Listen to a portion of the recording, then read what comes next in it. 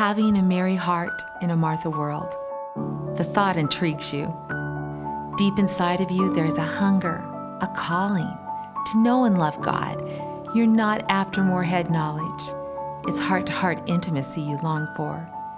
It's as though you stand at the bottom of a ladder stretching up to heaven. Eager but daunted, you name the rungs with spiritual things you know you should do. Study the Bible, pray, fellowship.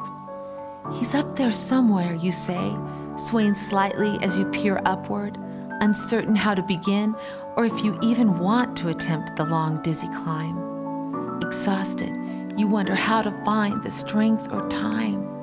Nurturing your spiritual life seems like one more duty, one more thing to add to a life that is spilling over with responsibilities.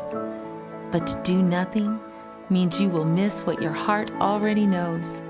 There is more to this Christian walk than you've experienced, and you're just hungry enough, just desperate enough to want it all. Because of Jesus, we can have the friendship with God we long for, but it isn't found in what we do, what ladder we climb. It's only found in what Jesus did for us. Because when we couldn't make it up to Him, He came down to us, showing us what life was meant to be in its fullest form, allowing us to enter a relationship with God that we could never earn, never deserve.